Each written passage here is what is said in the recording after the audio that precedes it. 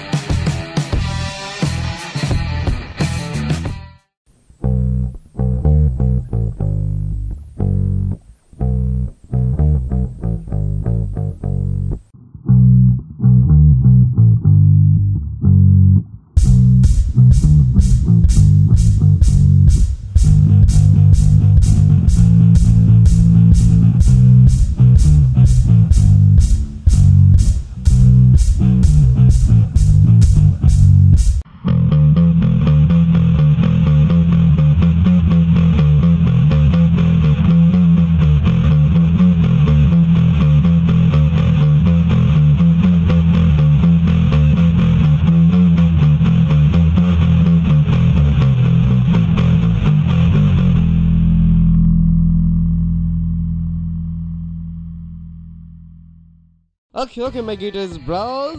আজকে আমরা বানাবো একটা headphone guitar RAM and it is portable and it is rechargeable.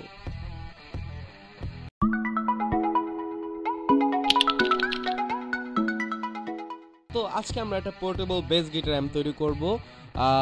জিনিসটা খুব একটা অকাজেরও নয় আবার খুব একটা কাজেরও নয়, মানে প্রফেশনাল কাজের জন্য তো অবশ্যই নয় জিনিসটা। এই জিনিসটা দিয়ে চাইলে কাউকে গিটার ঝমঝম আওয়াজ দিয়ে বিরক্ত না করে গিটারটা বাজাতে পারবা। মানে অ্যাম্পে যে জোরে আওয়াজটা হয় অনেকে বিরক্ত হয়, রাতের বেলা প্র্যাকটিস করা যায় না। এই জিনিসটাতে তোমরা হেডফোন দিয়ে প্র্যাকটিস করতে পারবা। জিনিসটা ছোট পোর্টেবল, যেখানে খুশি সেখানে নিয়ে যেতে পারবা। আর এটা রিচার্জেবল, চার্জ অনেকক্ষণ থাকে। তোমরা যারা বিগিনার গিটার প্লেয়ার তারা চাইলে নিজেদের জন্য এরকম একটা বানিয়ে নিতে পারো। আর যদি নিজে বানাতে না পারো তাহলে তোমার যে ফ্রেন্ড ইলেকট্রনিক্স পারে অথবা টুকটাক এসব কাজ করে থাকে তাকে দিয়ে বানাতে বলতে পারো, অথবা আমার পেজে অর্ডার করতে পারো। এই জিনিসটার ব্যাটারি লাইফ কিন্তু গিগান্টিক, একটা না একদিন ইজিলি চলে যায়। এছাড়া আমি ইউজ করছি PAM8403 class D amplifier module. আর যে অ্যাম্পলিফায়ারটা ক্লাস ডি হওয়ার জন্য চার্জও লাগে কম, ভোল্টেজও কম থাকলে চালু হয়ে যায়। এছাড়া সাথে রয়েছে একটা টোন নব আর একটা ভলিউম নব। আমি টোন নবটাকে ভুল করে বেজ লিখে লেবেল করে রাখছি। I am sorry for that, নিজেরই ভুল হয়েছে। যাই হোক, এটা টোন নব, বেজ নব না। জিনিসটা দেখতে কিন্তু সস্তা লাগতে পারে, বাট আমি কিন্তু 10 টাকা দিয়ে ফেরিয়ালার কাছ থেকে বক্সটা কিনে বানাইছি। সো আমার কাছে টাকা অনেক বড় ব্যাপার, বুঝছো? যাই হোক, তাহলে শুরু করা যাক। অনেক কষ্ট করে ফেলছি। আজকের প্রজেক্টটা বানাতে দরকার হবে PAM8406 class D amplifier module, দুটি সিঙ্গেল চ্যানেল 100K পটেনশিওমিটার অথবা ভলিউম, দুটো 3.5 মিলিমিটার স্টেরিও সকেট, একটা 1/4 ইঞ্চি মনো সকেট অথবা 1/4 ইঞ্চি মনো সকেট যেটাই বলো। গিটারের কেবল না থাকলে দুটো 1/4 ইঞ্চি মনো জ্যাক দরকার হবে। কেবল বানানোর চেয়ে আমার মনে হয় কিনে নেওয়াটাই ভালো, তাহলে কেবলটা টিকে থাকবে বেশি দিন। এছাড়া দরকার হবে একটা সুইচ, একটা ডিসি সকেট এবং ডিসি জ্যাক, যে কোনো রঙের কম্পার এলইডি। আমি হলুদ রং নিচ্ছি। এলইডির সাথে সিরিজে অবশ্যই 1K রেজিস্টার লাগাতে হবে। এবং ব্যাটারি হিসাবে নিচ্ছি একটা 18650 লিথিয়াম আয়ন ব্যাটারি, এবং সেটাকে চার্জ করার জন্য নিচ্ছি TP4056 battery charging and protection module.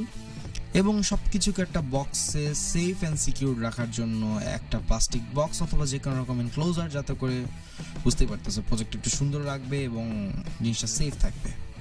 এখন সব কাজ শুরু করার আগে আমাদের প্রজেক্ট বক্সটা ঠিকঠাক করে নিতে হবে।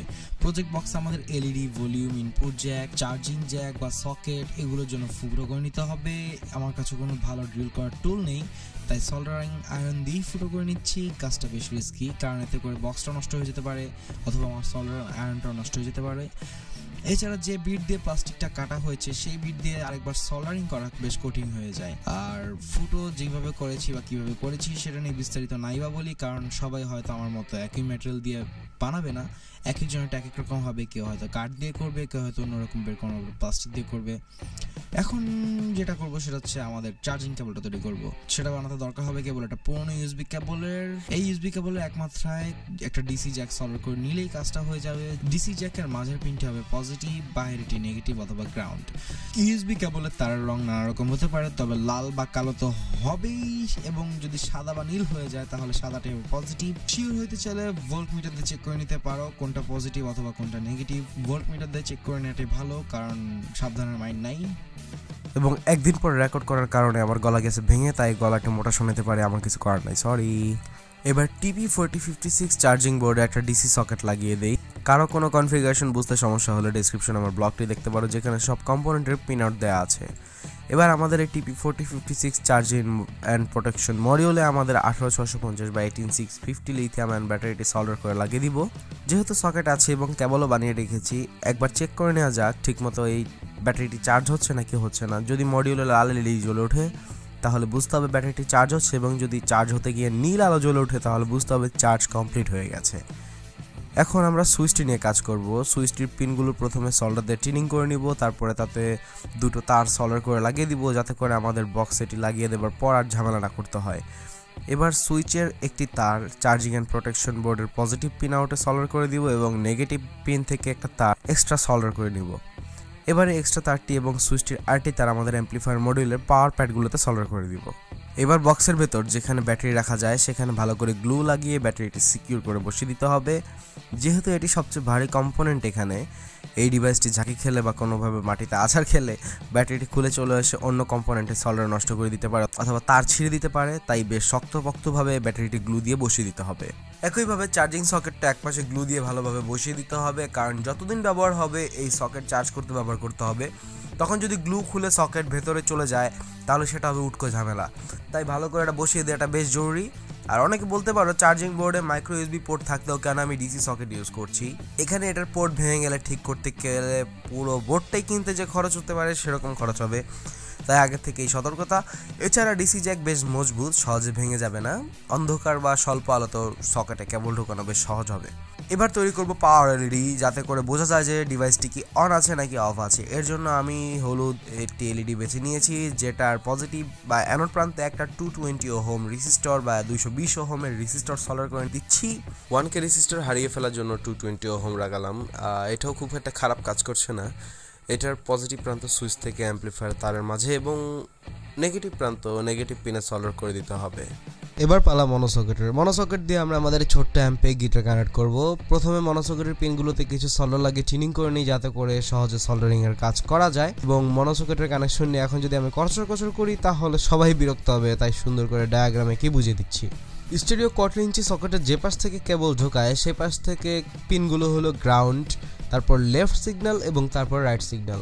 যদি মনোসকেট হয় তবে নেগেটিভ আর সিগন্যাল দুটি লাইন থাকবে। এবার একটা পটেনশিওমিটার মাঝের পিনে মনো বা স্টেরিও জ্যাকের সিগন্যাল টার্মিনালে কানেক্ট করে দিতে হবে। এবার পটেনশিওমিটার এক পাশের একটি পিন গ্রাউন্ড বা নেগেটিভ এবং আরেক পাশের পিন সরাসরি অ্যাম্প্লিফায়ারের ইনপুটে লেফট এবং রাইট দুটিতে ব্রিজ করে কানেক্ট করে দিতে হবে, না হলে আমরা অ্যাম্প্লিফায়ারের দুটি আউটপুটে আউটপুট পাবো না।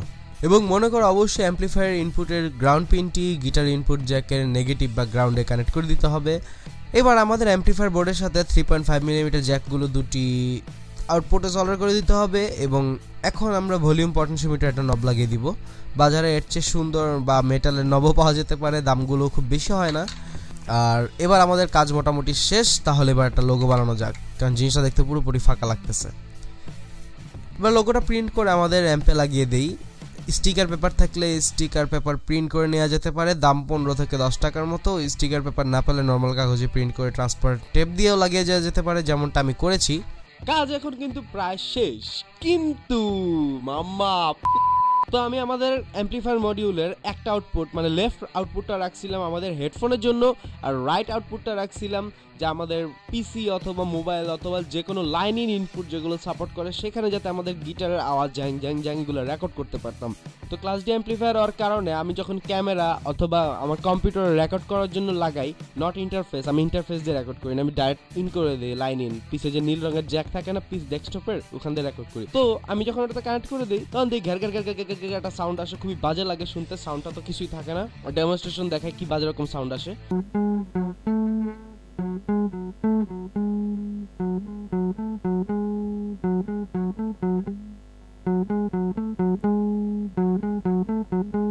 তো এই সমস্যা থেকে বের হতে আমি অ্যাম্প্লিফায়ার মডিউল থেকে লাইন আউটের মাঝখানে একটা অডিও আইসোলেটিং ট্রান্সফর্মার দিয়ে দিচ্ছি। Audio isolating transformer 1:1 ratio transformer, basically 1:1 ratio, মানে 200 বা 200 এরকম প্রাইমারি আর সেকেন্ডারি কয়েলে 200 পাক, মানে সমান পাক থাকবে। তো এই টাইপের ট্রান্সফর্মারগুলো কিনতে গেলে আমি ঢাকায় কোথাও খুঁজে পাই নাই, মানে হয়তো তারা চিনে না অথবা আমার কথা বুঝতেছে না। তো যাই হোক, আমি সেটা খুঁজে না পাওয়ার কারণে আমি দারাজে খুঁজছিলাম, দারাজে পেয়ে গেছি অডিও আইসোলেটিং ট্রান্সফর্মার, বাট এটা চাইনিজ প্রোডাক্ট দেখে আসতে 1 মাস সময় লাগবে, আর দামটা ছিল আমার পকেট মানি একটু বাইরে, তাই আমি এটা কিনি নাই। ঠিক করলাম যে এটাকে বানায় নিব। তো আমি আমার স্ক্র্যাপ পাইলে ঘাটলাম, সেখানে দেখলাম যে পুরোনো ফোনের চার্জার আছে, সেখানে ভিতর থেকে ট্রান্সফর্ম বের করে সেটা থেকে তার খুলে, সাবধানে খুলতে হবে জিনিসটা, আমি পরে একটা ভিডিওতে দেখাই দিব কিভাবে এটা করতে হয়। খুলে সেখানে 1:1 রেশিও, মানে 200/200 বা 100/100 যেটাই বলো, আমি 200 করছি, 200 পাক দিয়ে একটা অডিও আইসোলেটিং ট্রান্সফর্মার বানাই নিলাম। ভিতরে যে কয়েলটা থাকবে, মানে দুইটা কয়েল তো থাকবে, একটা উপরে একটা, ভিতরে কয়েলে যেটা থাকবে সেটা হবে প্রাইমারি কয়েল, সেটা দিয়ে ইনপুট করব, আর যেটা উপরে থাকবে সেটা হবে আউটপুট কয়েল, সেটা থাকবে আউটপুটে। তো সেটা করার পরে আমি দেখলাম যে আমাদের নয়েজ রেশিও অনেক কমে গেছে এবং সাউন্ডটা বেশ ক্লিয়ার পাওয়া যাচ্ছিল। তো এরকম একটা ডেমনস্ট্রেশন দেখা আসি, চলো দেখা যাক যে আইসোলেটিং ট্রান্সফর্মার লাগানোর পরে অডিও ঠিক কিরকম হয়ে গেছে।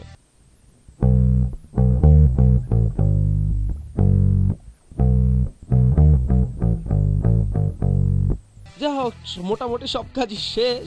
আমি খালি শেষের দিকে ড্রিল দিয়ে, মানে মিনি ড্রিল যেগুলো আছে, ছোট ছোট মিনি ড্রিল কিভাবে দেখায়, এই টাইপের ড্রিলগুলো দিয়ে বক্সে 4টা ফুটো করছে, 4টা ফুটো 4টা স্ক্রু লাগিয়ে দিয়েছি যাতে করে ঢাকনাটা খুলে না চলে আসে, কারণ ঢাকনাটা খুলে যাচ্ছিল বারবার, এতে করে ভিতরে ইলেকট্রনিক্সের ক্ষতি হতে পারে। শেষে তো একটা টোনও অ্যাড করছি, সেটা দরকার নাই, ইচ্ছা করলে অ্যাড করতে পারো, আওয়াজ একটু ডিফারেন্সিয়েশন আনতে, মানে ডিফারেন্সিয়েশন বলতেছি কেন, শালার ম্যাথমেটিক্স মাথায় ঢুকে গেছে, ডিফারেন্স আনতে যা যা লাগবে সবকিছু আমার ব্লগে আছে, মানে নিচের লিঙ্কে, আর যেসব প্রোডাক্টস আমি ইউজ করছি সেগুলো লিঙ্ক ও ডেসক্রিপশনে আছে, তাহলে দেখে আসতে পারো। তোর নামটা আমার কাছে টোটালি ফালতু মনে হয়েছে, এটা কোনো দরকার নাই, কারণ আমি ঠিক মতো হয়তো বানাতে পারিনি, শেষে আরো পরে আরো ইম্প্রোভাইজ করবো দরকার হলে। তোমরা এখন না লাগাইলে পারো, ইচ্ছা করলে লাগাতে পারো, তেমন একটা কাজ করে না, এটা জাস্ট টোন ফ্রিকোয়েন্সিটা কাইটা দেয় যাতে খালি বেস শোনা যায়, কিন্তু বেজের আমি শুনি না। তো আসলে এত ছোট জিনিসের মধ্যে এত ফিচার ঢুকানো একটু টাফ, জাস্ট কানেকশন দিব, ভলিউমটা বাড়াবো কমাবো আর শুনবো, এটাতে হচ্ছে মজাটা।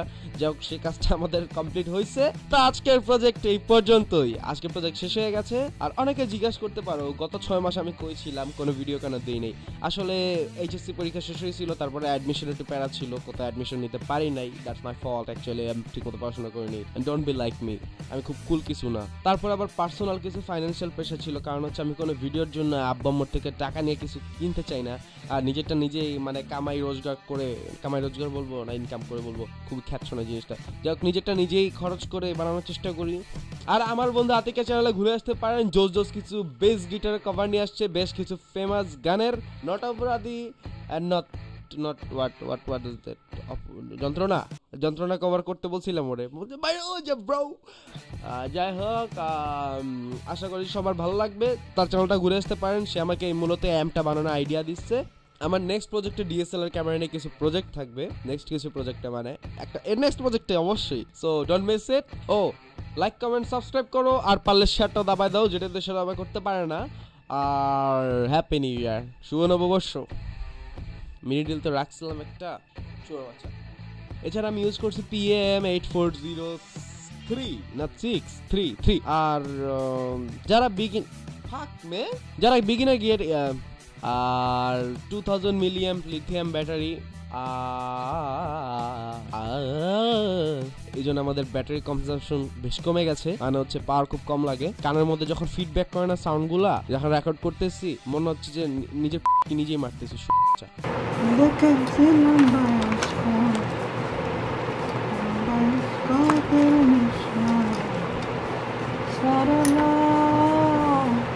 একটু ফোকাসটা দিস, তো ফোকাস না হলে খালি ট্যাপ দিয়ে দিস, ফোকাস হয়ে যাবে।